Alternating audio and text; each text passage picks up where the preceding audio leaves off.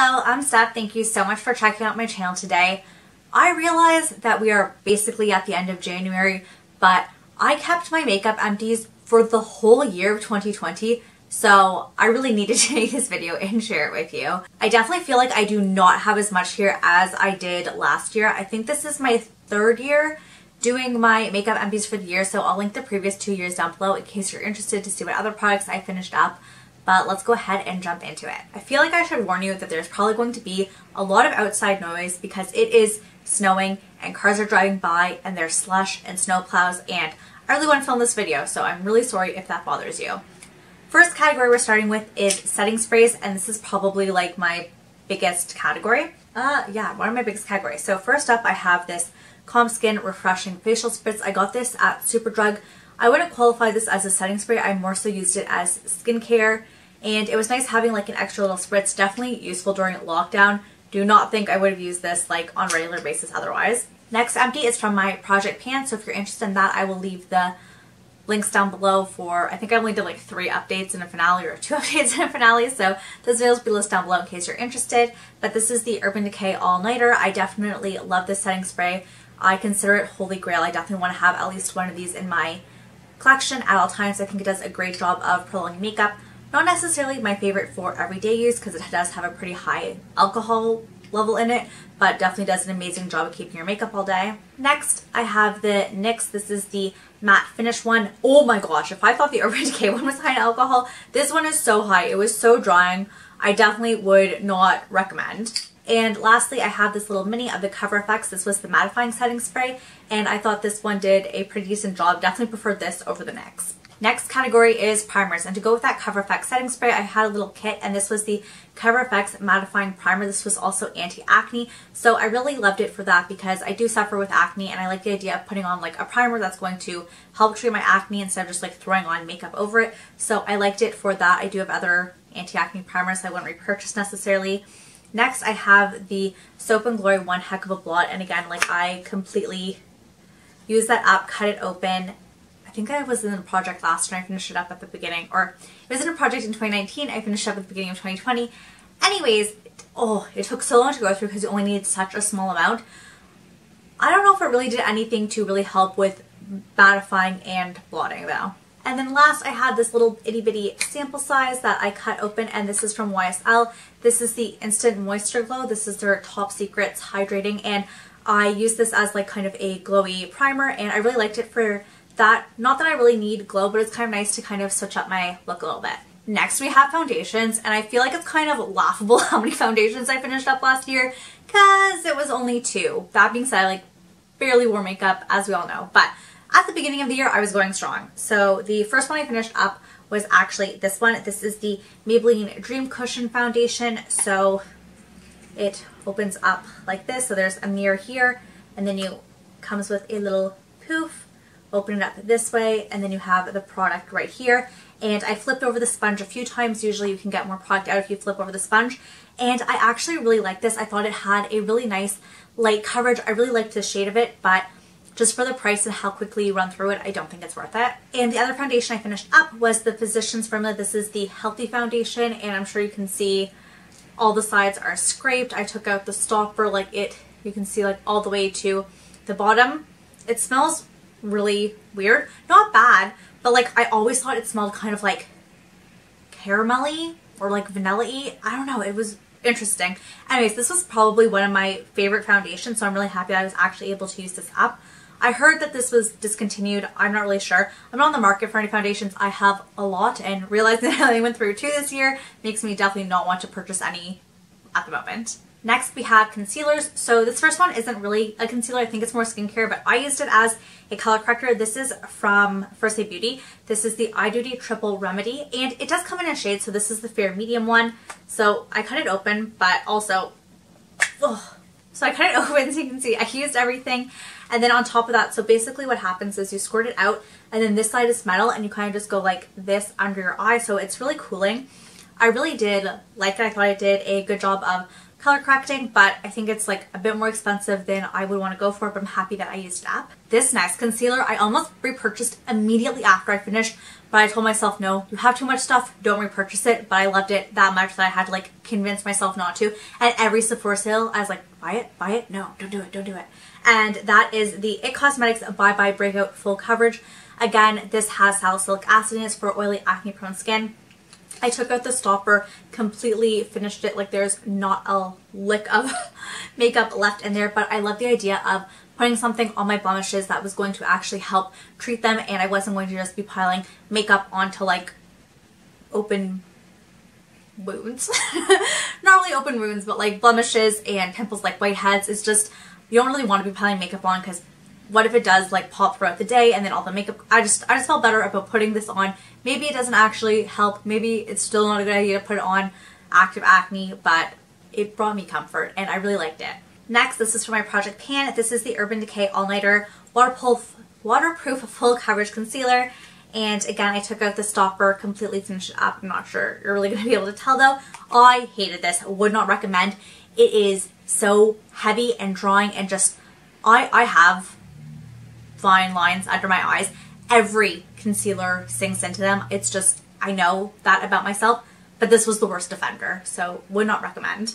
And last in that category, I actually have a color correcting stick. So this was a green one from Essence, and again, I would put this on areas where I was red, maybe blemishes. I find that like around here gets red, my chin can get red, so I really liked it for that little bit of color correcting. Not sure I really needed it, but it was nice to use. But I think also just putting on a regular concealer does enough for me. I don't think I have that much redness that I really need a green color corrector. Surprisingly, I only finished one powder this year, but it was a big one. It was a loose powder, and it was the Laura Mercier Translucent Loose Powder, which comes with 29 grams. So a lot of powder. I took the sifter out, like completely emptied it out, and yeah, I didn't finish a lot of pressed powders, but I'm really happy that I was actually able to finish up a loose one. I really liked it, and I have too many loose powders to even think about purchasing another one. Next, we have a perfume. I finished this up right at the beginning of the year, like maybe like a week into 2020, and this was Prada. It doesn't even have another name on it. It's just this little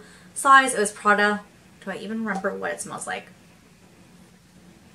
It honestly smells like a older, more mature scent. Not sure I would go for this again.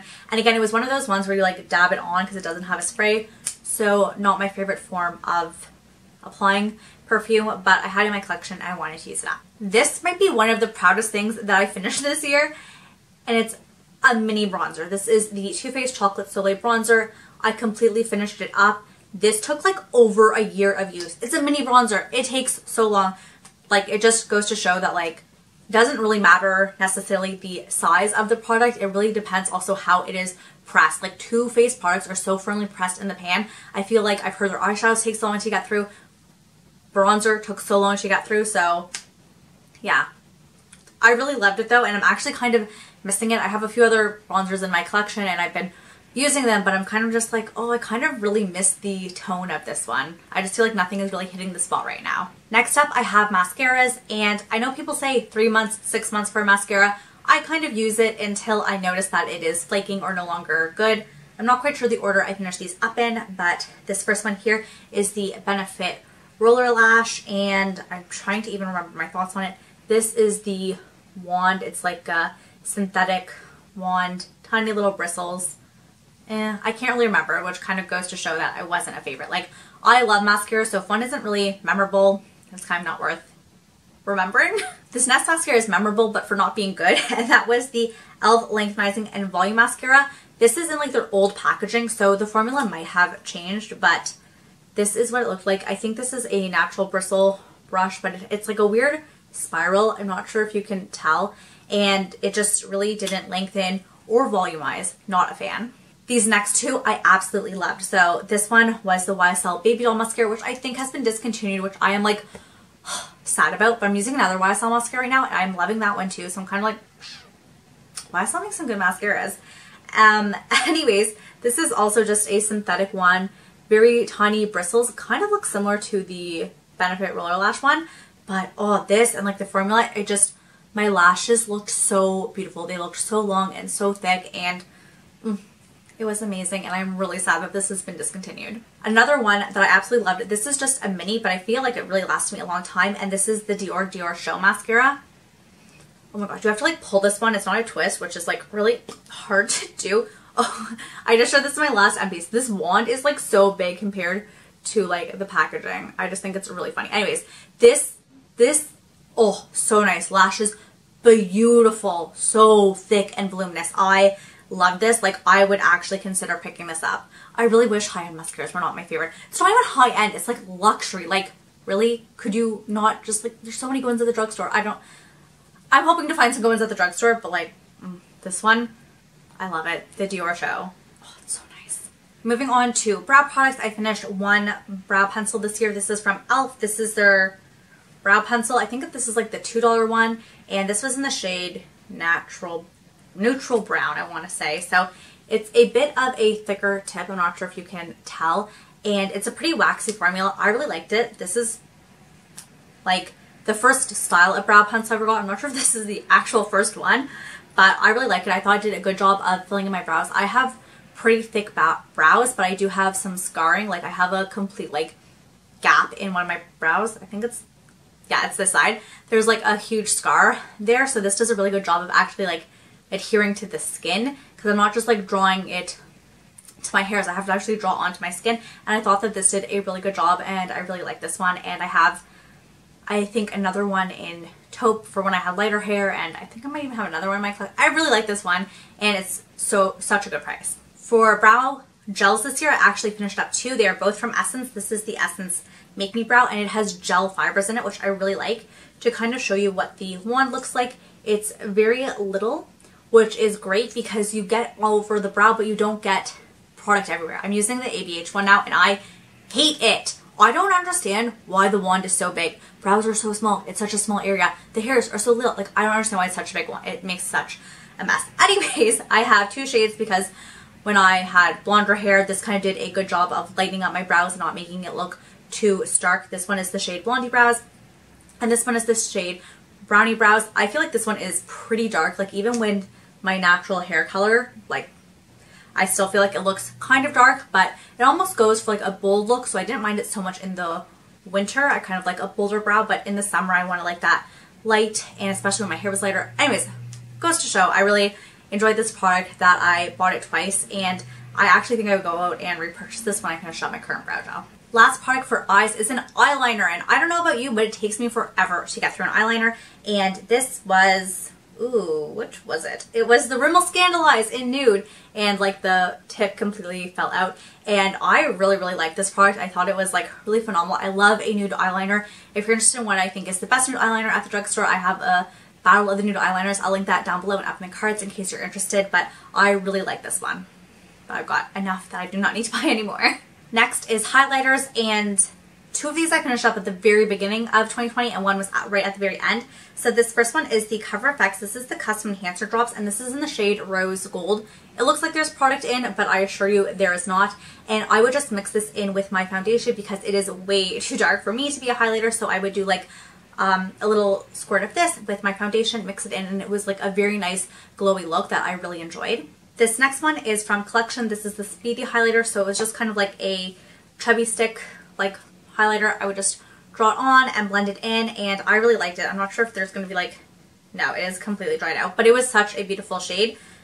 What was the shade called? It was just 01 Pearl Sheen. I really enjoyed this one. Kind of sad that I finished it up, but I have other cream highlighters, so it's not the end of the world.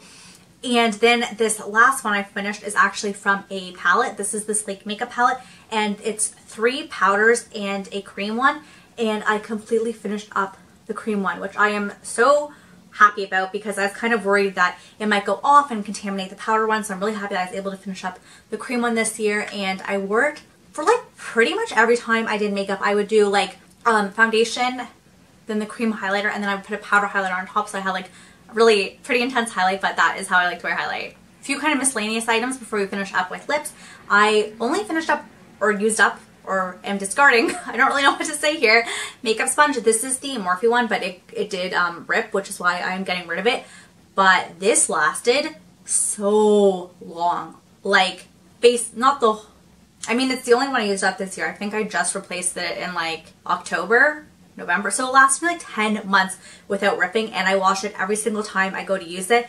And it barely stained and it lasted a really long time. I'm super impressed that I actually did pick up another one of these because I just thought it lasted so long. I really enjoyed the shape of it. This like angle here for getting in right in here, and the flat side for just like blending in. I just really liked it overall. I thought it was a very good sponge. I also have 2 nail products. So this first one is not interesting. It's just a Maximum Growth Face one. Sally Hansen. I had it for probably like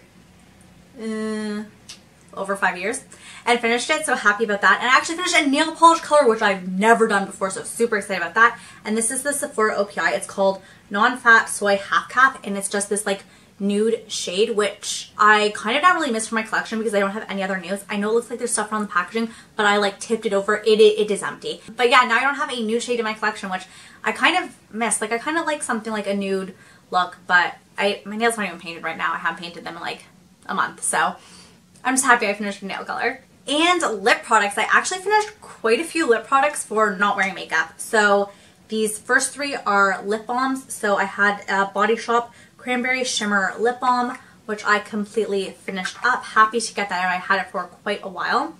Next was the Sugar Fresh. This was just their regular lip treatment. Again, I dug into that. I really liked it, but it is super expensive, so I'm not sure I would repurchase. And on the flip side, this one is so inexpensive. This is the Carmex one. And again, I dug in, and it's a very waxy formula, but I really enjoyed it, and I'm happy that I was able to find a place to buy it in Canada. Next is lip glosses. I'm not usually a big lip gloss person, but I got into them this year, and just like being at home and being able to reapply them, I actually went through 3, which is, I don't know if I even finished one last year, so that goes to show you. 2 of them are from Stila. These are the Stila lip glazes, and I finished up the shade Raspberry. You can kind of see a little bit of it right there. And this one was Papaya Pizzazz. Those have been long discontinued. And then the last one I finished up was from CoverGirl. This was the Colorlicious in Melted Toffee. Again, I really liked the shade. It was like a creamy nude. I thought it was beautiful. Don't need to pick up any more lip glosses at the moment, but I actually did really enjoy this one and would like consider picking it up again potentially if I used up all of my lip glosses. And I finished up this little lip liner here. This was it's a like no color one, so it's supposed to be like anti-bleed, so you can wear it with anything, which made using it really easy because I didn't have to worry about what I was pairing it with. And I actually had another one in my collection, so I was really happy that I finished up this one so I don't actually have a backup of it. And I finished up 2 colored lip products. So this first one was the Tarteist Lip Paint in Birthday Suit. I think this was the Sephora birthday gift a while ago. I actually really enjoyed it. It was kind of like this type of shade. I thought it was so beautiful. And this is like the only liquid lipstick I've ever finished up and probably ever will finish up because they take so long. And the other product I finished up is from e.l.f. And this is the lip crayon in just the shade Natural. You can kind of see it there. It is like a mauve shade. I love these types of shades, so it's very easy to finish up. And there you have it. That is all the makeup I finished up in 2020. And the monetary value of that is this. I don't know it off the top of my head. So this is how much I finished. So not too much. I know for a fact it's not that much. I think it's pretty much less than last year and the year before. I mean, I didn't even use up as much makeup, so how could it be more? But it's not really about the monetary value. It's just kind of exciting to see like how much I did use up and kind of realizing what products I really go through. It's interesting I finished up so many setting sprays because I feel like in prior years I've only finished up like 1 or 2. And then foundations and powders is usually something I have more of, and like not really this year.